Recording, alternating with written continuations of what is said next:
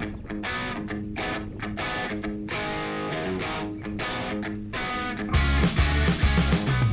in the Netherlands, we love two things: biking and traffic signs.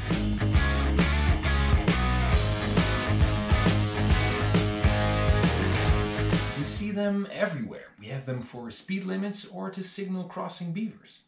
So naturally, you're going to find a lot of signs near and on the water.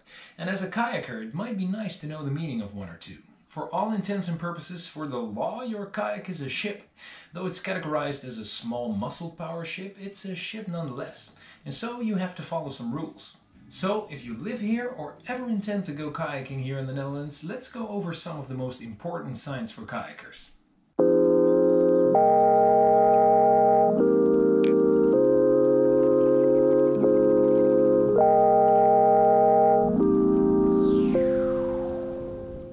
In case you don't know how traffic signs work in the Netherlands, we generally have two types of signs. We have red signs and blue signs. The red signs will tell you things you can't or must do, and the blue signs tell you things you can or should do. So first, the two most important signs. If you see any of these signs, prohibited for muscle-powered vehicles or prohibited for small vehicles, you're not allowed to kayak, canoe or sup there. And if you come across this sign, entry prohibited, it means that you cannot enter whichever waterway this sign is posted by. And to make matters more confusing, this rounded sign is also an entry prohibited sign, but it only counts for motorized vehicles. So in your kayak, canoe or sup, you're allowed through. This sign is the pay attention sign. So whenever you see this sign, you need to, well, pay attention. It's usually posted near construction work or where hazards could be present in the water. And again, to make it more confusing, when you see this sign, you're either tipped over or you're looking at the halt sign. So you need to stop pedaling and wait until you're directed otherwise. These signs always come in twos and you're supposed to stay on the white side of the sign. You will usually find these on bridges or underpasses, but they can also keep you away from brooding areas or other hazards in the water. This sign doesn't have a blue variant, but a green variant. And whenever you see the green variant, the area you should keep in is just a suggestion.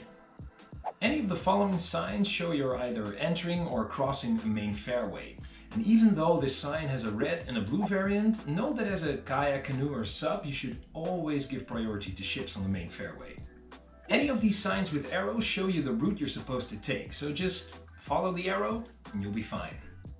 These signs signal the presence of a ferry, and you should always give priority to a ferry, so wait with passing until it's either waiting, loading or unloading passengers.